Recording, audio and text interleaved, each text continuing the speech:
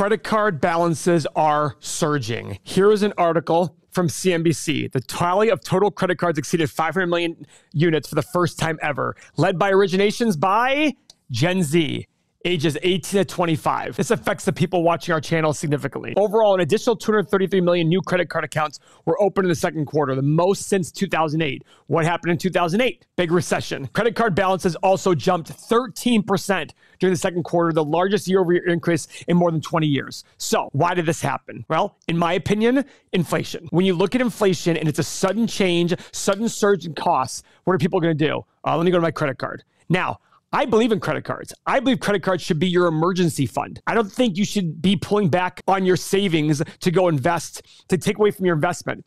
Emergency funds exactly for that. Emergencies. It should be rarely used. That's why you have credit cards. When you see this, you're not seeing emergency funds being used.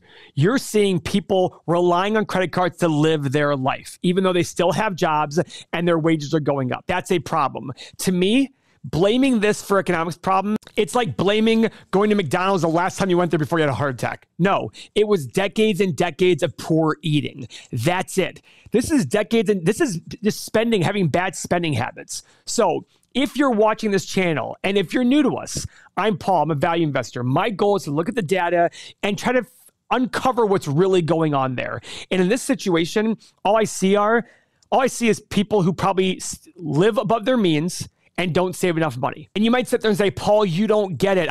I gotcha. But I know people all across the spectrum. I have personal friends who spend every dollar they make, and I have friends who save a ton of money. They all make similar income. It's just how they spend. I read an article recently where it said, I think it was a third of people making $250,000 a year live paycheck to paycheck. So that just shows it doesn't have something to do with how much money you make. There's a reason why people who win the lottery are going broke like crazy. It's because their spending habits are wrong. You have to sit there and fundamentally focus on what works.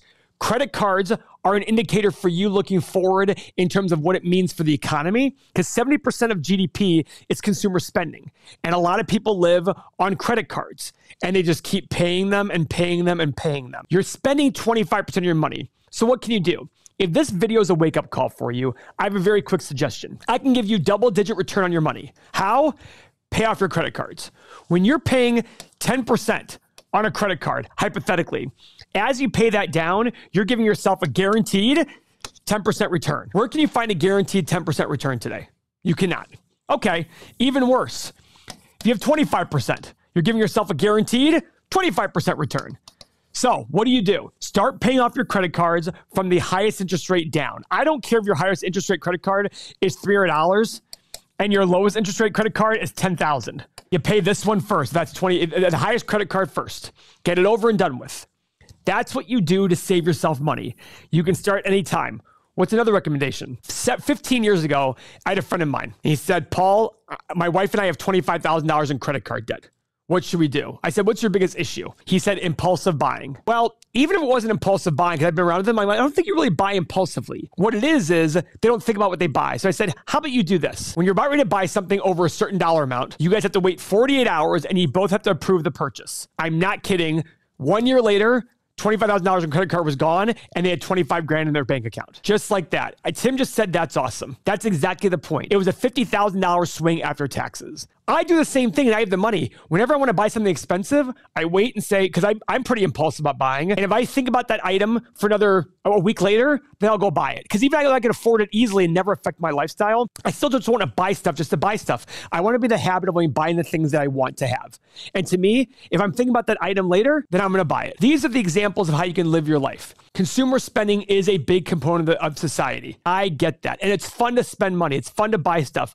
But sometimes go in your basement or garage and see all the stuff you've bought. You're like, why do I have this stuff? I used it 3 times. I used it twice. I used it 0 times. But these things can cause you to sleep poorly at night when you have too much credit card debt. And credit card debt is becoming a problem in this country. It's what happens during recessions. When things slow down and all of a sudden you have no job or your hours are pulled back, it's got to give somewhere. And you don't want to sacrifice your lifestyle. Guys, guess what? That's life. Sometimes you need to make a sacrifice. When I first started this business, there were months where I didn't pay myself a salary. Why? Because I had to go put a new roof on something. I had to go put a furnace. I just had to do that. That's something that not a lot of people can do. Well, how do you do that? you live within your means and you save your money. It sounds simple, and I get it. It's not easy, but everyone can do it. I know people making $40,000 a year who save money, and I know people make $300,000 a year who don't save a single dollar. That's the point. How can somebody making $40,000 a year save money and somebody making $300,000 a year not save a dollar? It's one thing and one thing only: mentality / spending habits. That's it. So you have to decide which end of the bargain you want to be on. The economy is seeing a surge in credit card debt. You look at consumer debt overall. Car loans are up. Interest rates are up on houses. This is going to cause more and more problems as time go on. Now, do I believe the world's falling apart? No. It's just an indication as we go along that things are a little bit different than they used to be. When everything's going well, it's easy to spend more money. Oh, everything's going great. We're good. But when things start to settle down a little bit, then things catch up. When you take on debt to buy stuff, you're sacrificing your future. You're taking away from your future. That's all debt is. It's taking away from the future, potentially. Now, if you're buying income-generating assets with that debt that are very stable, it can enhance your future. That's for a different video altogether. One final thing I want to show you. This is a map of average credit card debt across the country. The dark ones are the higher levels. Guys, it's no coincidence that some of the highest levels are in the very expensive states to live in. And we live in Ohio, very light green here. And I know everybody's like, oh, Ohio's boring. Yeah, but there's a lower cost of living, less keeping up with the Joneses because of that. And you can live a much more comfortable life without the stress of credit card debt. Does that mean I know people in Ohio with lots of credit card debt, but you look at a place like California, when $100,000 in a house in Ohio probably costs $600,000 or $700,000 in California.